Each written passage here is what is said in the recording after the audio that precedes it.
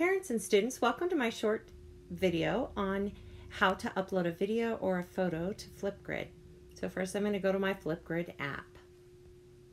Once I'm here, I'm going to enter my flip code that my teacher gave me.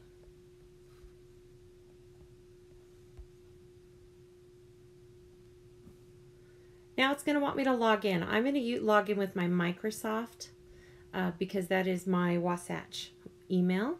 I'm also going to click Remember Me. Okay, and it does show me my email.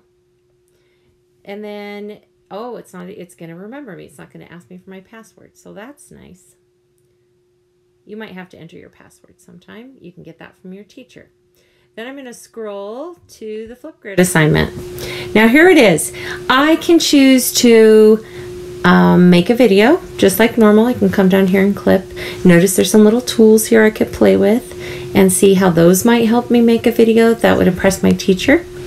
And then I have an option right here to add a photo. So I could put a photo in.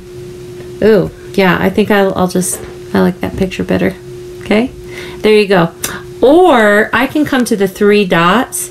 That video is going to be part of my recording if I record, but I could also just choose the three dots here. Now I have the option to add a video clip or record without audio. I'm going to choose add a video clip.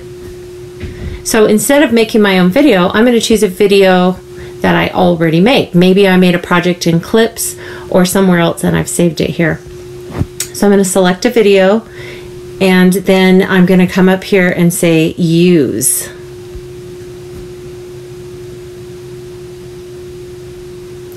Oh no, my video's upside down. But watch, that's easy to fix. I'm going to come here and flip it. Oh, want to flip it again. Now it's the right direction.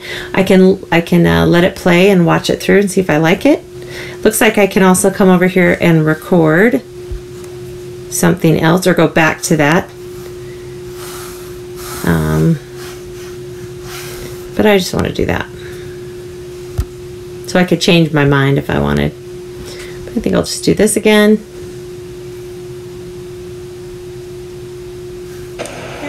It's the right direction. So I'm going to come here and use my arrow to move forward. And I got to take my selfie, so here we go. Okay.